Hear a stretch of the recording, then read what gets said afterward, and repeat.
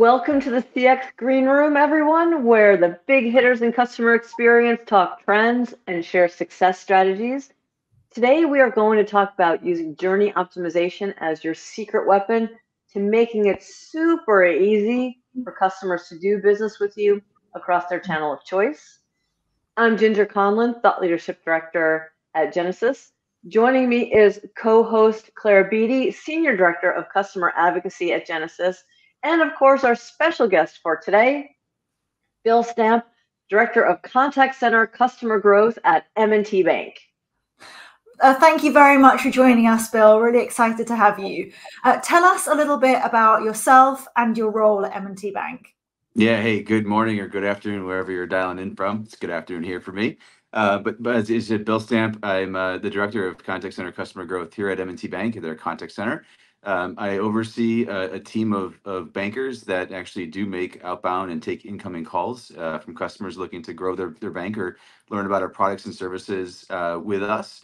And we also have an outfit where we do a lot of outbound calls for campaigns, whether it be for marketing and other different kind of outreach efforts like that. So been here for about 19 years in this role for about 8 months now. So it seems too new, more than it should be.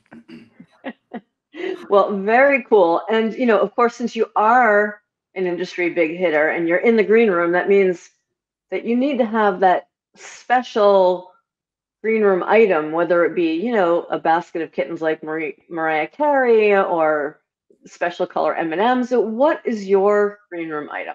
Yeah, no kittens. We have a lot of snow, so I don't need any of that. But one thing that I love to do when we're not necessarily at work is play golf. And I've been so lucky to share in some of the success prizes of some tees and some golf balls. They have a nice kind of place in my heart for them. Not only is it more a frustrating game to play, but it's something that my whole family can enjoy at the same time.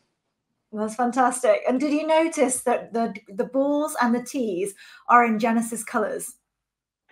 Love it. Green. I'm sorry, blue and orange. It's supposed to be green and yellow like M&T. Exactly. Yeah, we have to be on theme. And, so I have some white ones handy, which, with the snow are definitely not. I may have to borrow some of the orange golf balls that you have so I can actually see what's happening. Easier, that's for sure. Well, I don't know if you'll want to think about Genesis the next time you play golf, but you hopefully will. Absolutely, I will. So, Bill, you have a really interesting role. I love this, the title of being part of customer growth. And you said it's a newer role. So tell us a little bit about the backstory of how you got to this role and, where you came from within the bank. Yeah, that's an awesome question. So as I mentioned, I've been with M&T for 19 years. I started out actually at the contact center as a banker on the phones. I didn't know what I wanted to do in a career. And I said, well, hey, I'm going to school full time for college and I needed to get a job. And it was a professional job at the time. So I took calls from customers and learned the bank through the lens of how we experience that channel. It was an awesome experience. Had moved around different roles here and spent about 15 years actually in the front lines. So yeah, so I knew when I started off at the contact center, I could do a lot more, and I really was interested in growing my career, and that brought me to the branches. Where I spent about 10 years actually helping customers face to face, and didn't realize this was a job where you could really help customers with their solutions, with our solutions of the problems that they had. So that led me on to a couple of different paths here, which was more management positions in the branch world, where I oversaw 14 branches. So there I was charged to really shape the experiences and coaching for our bankers to be best positioned to help our customers as well as we could. When I realized that I had 15 years of experience in the front lines, I knew I could do more. And that more led me to a role actually at the bank, which was the customer journey owner for our servicing journey. So let's talk about CX and its kind of grassroots here at the bank. The bank was organized around journeys a couple of years ago and kind of brought on by the pandemic. We knew that we needed to serve our customers better. And a way in which we subscribed to do that was through customer journey work. And I spent about 2.5 years leading some work there with some really awesome outcomes. And then I knew in that 2.5 years kind of hiatus, I really missed the direct conversation, the direct communication, and the direct impact with customers. And that brought me to this role. So my leader here that I work with closely was creating a new role and identifying that we have an opportunity to really grow our business through the contact center and through this channel. And I signed up for it, and I've been delighted I have been able to do so in the last number of months. So. Yeah, you've had some really sort of like pioneering type of jobs in the bank by the sound of it. Yeah, it's fun to be as part of the front runners, so to speak. But yeah.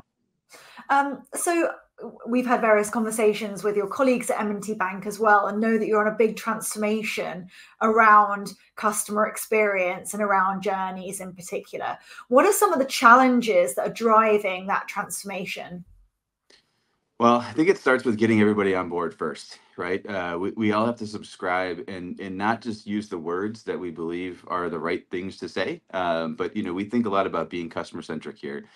It's very easy to say, yeah, we care about the customer. Of course, we all care about the customer. But it's something different than when you actually put the customer at the center of your table. When you're talking about solutions, experiences, or whatever, we know that we all need to do that, and that's a little bit of a shift for us. I think in banking we can oftentimes be thought of as being very siloed in our businesses, and that's a very easy thing and a very comfortable thing to fall into. But what's good for me in my contact center business may not be what's good for the branch or for the digital partners. Customers often shop first digitally, and they may call us second. If I build experiences specifically for the contact center, I might be missing out on all those opportunities where we start, the process first in the digital or online channels. So I'd say it starts with getting everybody kind of aligned around the core focus of being customer led, and frankly loving the customer, truly understanding what they want as opposed to what maybe generate better outcomes or revenue for the business lines. That may not always be the best equation to kind of build on, but truly understanding what the customers want and demand, and where we fall short or where we exceed those expectations as well. And can you give us an example of a customer journey that you've improved or worked on, and what some of the benefits have been to your customers? Yeah, one that I think of was a lot of fun. I'd say this was the definition of maybe CX 30 plus years ago. But all states in the United States have to abide by abandoned funds, right? So it's the escheatment process when customers stop using their accounts. At M&T, we had a pretty archaic process, and by that, what I mean is 30 years ago, we decided to say, hey, if a customer's account becomes abandoned, or we'll call it dormant in this case, um, we would actually remove the account from their online banking. We would stop sending statements as a means of alerting the customer that there's probably a problem that needs to be uncovered. So if you stopped receiving your savings account statement, you might say, what's going on here? I'm going to call the bank. We would then say, oh, well, great. Glad to see you're still alive and you're with us. You need to come into the branch to sign this piece of paper. And that was the only way in which customers could rectify this dormant account. So we lifted up the hood pretty high on this journey, and mapped out all the different experiences in which customers would kind of go through, and understood that we needed to really change this process. We were impacting hundreds of thousands of customers every year in this hole. The feedback from customers was egregious, and we knew that we had some opportunities, some really low hanging fruit opportunities to kind of deploy. So we set out on a path to kind of change that, and we kind of reversed some of the things that would be more, I'd say more fundamental to our way of working today. And actually, instead of removing the account in online banking, we actually created a self-service button for the customer to click to reactivate their account, keeping them in the channel that they chose, which in this case was online banking. We also started off a calling campaign in the contact center where customers would actually be proactively reached out to as a means to acknowledge that their account needs some attention and provide some solutions in which that could be rectified. And that also led us to some other really great outcomes of driving more customer growth, alerting customers of their balances that have gone kind of a little bit missing, to drive better returns for them, as well as lower the cost to serve for our customers as well. It's astounding, but we would send out paper, we would send a bunch of associates to do this hard manual labor work, which was rectified pretty quickly with some of the work that we embarked on. Sounds like a big improvement in customer experience. It was. It Yeah. was awesome. And not to mention, we were also looking to convert another bank at the time, People's United Bank, just a few years ago.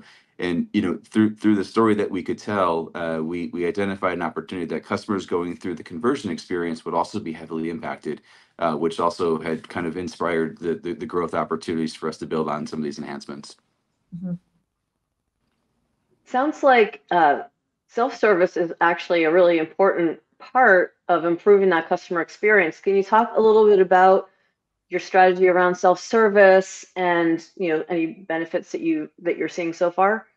Yeah, it's amazing to think about how customers interact with banks or even just any company today. I think customers tend to start digitally and find those opportunities to do it themselves. If they find they have to go to a branch or they have to call us or do something different, that's where frustration could largely be met. Our model over time has been very branch centric, so we send a lot of customers to the branch. But as a growing bank, that is not a sustainable option or opportunity, but by no means. So we've looked at a number of different opportunities to kind of shift and keep our customers safe and our bankers safe at the same time, but also look at many self-service opportunities. Things like retrieving your user ID from the IVR in one instance. We tend to think that's a very high risk transaction, but through authentication and ways of which we can kind of validate the customer's identity, we've worked on some really awesome improvements there. Of course, self-serve we know is a huge cost savings opportunity as well. Putting the features in the hands of our customers to do not only is the expectation, but also it's a huge opportunity to make sure that we can reserve our bankers and our associates for the higher complex types of servicing issues. Yeah, I think it's interesting what you say about authentication. It's just such a huge opportunity to remove time from the customer journey and to get your staff focused on, getting to the heart of the matter rather than going through procedure. It's probably also more secure eventually. Indeed. Okay, so sorry, Ginger, you were going to follow up on that one. Oh yeah, I was just going to say, all the stories that you're telling, clearly that you've learned so much going through all of these various journeys yourself and all these changes. Tell us a little bit about what you've learned so far something you've learned that you've applied or something that you've learned that you're planning to apply as you take the next step in your evolution. I love that question, and as I spoke about my experience, I feel like I've seen a lot of it, but I often could fall in the trap of feeling like I know I have all the answers without actually doing the work of involving the customers, right? So I think the first thing that we need to really be mindful of is truly understand the problem in which we're trying to solve. It's easy to be solution led, but we can't truly be solution led if we don't even understand what we're trying to solve, right? So that is the most crux and basic thing that we do. We often go back to clearly identifying the problem, coming back to it often times again to make sure that the work that we're doing, in fact, aligns to that work. The second thing I'd mention too is being really customer led. Again, I mentioned it earlier in our talk today, but having the wherewithal to understand truly what the customer's experience is, and it's not all customers, but it's the majority of customers, right? We can't ask everyone, but we can do enough survey and enough data collection to understand truly what customers want and what they expect. And that could be in ethnographic research, that could be in actual customer surveys, talking to our bankers, many different ways in which we would be able to collect some of that data. The other thing I'd mention too is one thing that I've been challenged with in the last number of months, but I think a lot about an agile mindset. What could we be doing to do the smallest amount of work possible to get some insights, some information, some reaction before we go build this mountainous program or this mountainous thing? Let's work smarter and certainly not harder, and do the least work possible to get some insights. Love what you said about becoming, ever more customer centric. Someone said a quote to me the other day, which is, "You're never done with becoming customer centric. It's an ongoing. You've never reached it." And there's a nice comment in the comments understanding what the customers want and demand versus assuming what they want. It seems obvious, and it's, it isn't, is it? It's a listening, really listening well, and understanding is actually very difficult. Absolutely. I love that comment, and that reflection, because it's truly that. I could hear all the things that I really want to hear, but truly understanding, and even just watching a customer as they navigate a web page or even use an IVR, for example, it's totally different than what you might read on a piece of paper. Yeah. So when we talked in preparation for this conversation, you mentioned that there was also a shift in the data strategy at M&T Bank. Would you share with us, some more of the journey that you're going on there?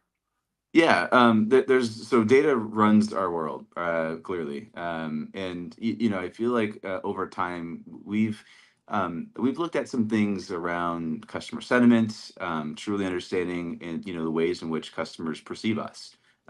We've looked at a lot of things, and we're starting to embark on more surveys to be able to get some more real life data, as well. When I think about some of the work as it pertains specifically to the contact center, we've got endless amounts of data, troves and troves and troves of data.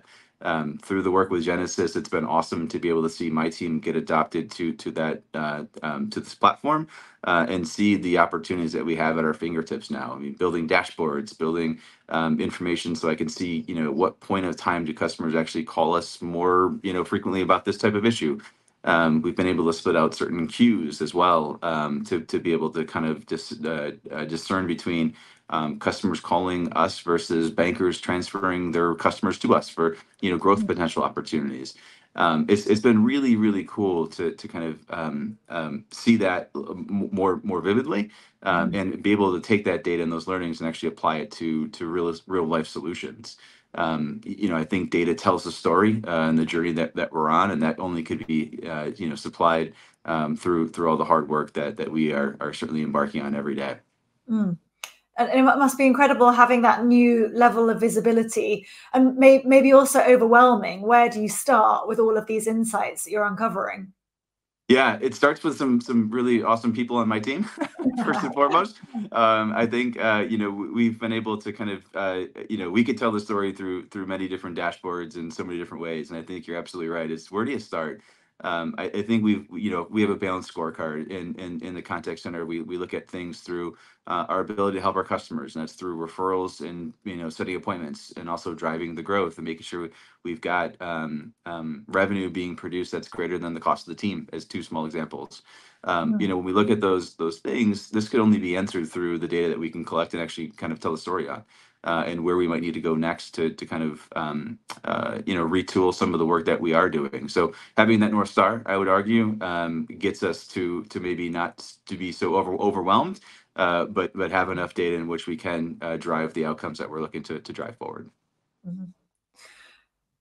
Okay, so there's a lot on your plate already, but what's next? What do you have planned? Well, aside from the technological issues that I experienced today, sorry for that. It's getting that shored up on my end. But no, more seriously here. When I think back to the contact center, we've got a lot of really great opportunities in front of us. The team I stepped into, I'd argue, is probably one of the most exciting ones in the bank. Not just because I'm here, but it's also around the abilities to drive growth. And more seriously though, we've got four big bets at the contact center, and when I think about the big bet number four, is capitalize on expressions of interest. And this idea of expressions of interest is really about the partnership that we're building with our marketing friends, our digital friends, our CX friends, and being that center in which customers, are certainly, able to interact with us, if and when things may not go as planned. So as I mentioned before, customers may start their journey online. They may start an application with us, and something may happen. We don't have chat in that application instance today. I'd love to see that get stood up. We also are trying to follow up on those leads. So if a customer did in fact abandon an application, they may go to another browser, or they may go to the bank in a different channel, or they may be frustrated and just leave us completely. we've got opportunities in which we could follow up with those customers in a more quick manner as well. So we can kind of re-engage that customer and truly understand why they abandoned it and what we can do to help them. We also could maybe be more ready to help them in screen sharing moments of as well. So customers struggling through a part of our website or a process, how might we be able to kind of put our best bankers forward to be able to help kind of troubleshoot or diagnose that issue for our customers. Those are a few things that I would argue that we're looking at, and we're really excited about learning more about. And the last thing I would mention here in this space too is banker assist or agent assist, and maybe Genesis terms. But how do we leverage AI insights and information, real time, to be able to armor bankers with a more consistent and better experience? Maybe things like, looking for a policy or procedure. Things could pop up to give the banker the right information at the time that they need. Or even suggesting prompts or scripting that we know is very successful for our customers, and maybe translating some of that conversation to growth. What are some of those things in which we could be more autonomous and drive more of those opportunities to build a more consistent, better experience? Fantastic. So we have one quick question that, Bill, you cover the topic, but let me just throw it out there and see if there's anything else that you've got. So Omar's asking, the biggest pain point in the contact center is identity and verification. Any strategy to overcome this? And again, you talked about it a little bit before, but anything else that you can recommend? Yeah, this is one that we struggle with a lot. And today, my journey of other things that are coming up next, I'd argue, is enhancing our capabilities. And what I keep hearing from my fraud friends and other areas around the bank are just those two things: identity and verification. We've looked at a number of different solutions in which we're trying to strategize and get more comfortable on. And that is probably the biggest hurdle as we see it today. It's a whole bank effort, not a channel effort. It's a whole strategy at the bank level. So I'd say, we're trying to partner where we can with other areas that are trying new solutions as a means to say, let's use this as a use case, and using the data to say, if we can do X, we can create Y, and that growth story, that growth opportunity has helped in some cases.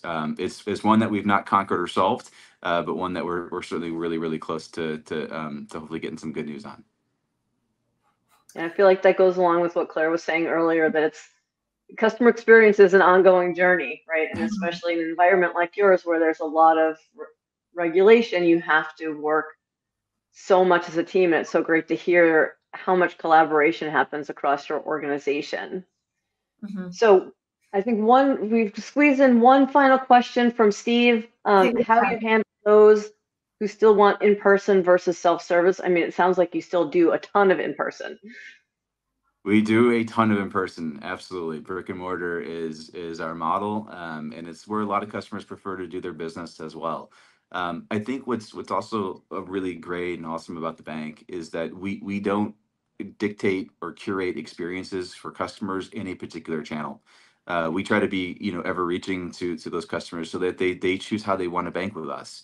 The days and times in which we've heard, the ATMs will kind of destroy the branches over time. Like, no, we know that to be a fallacy, and that's not going to change how we show up for our customers. We look for all channels in which we can certainly create an experience that's catered to them with however they choose to bank with us. So the phone, of course, as I mentioned before, we're doing a gap analysis to understand what capabilities do we have and don't have to help our customers.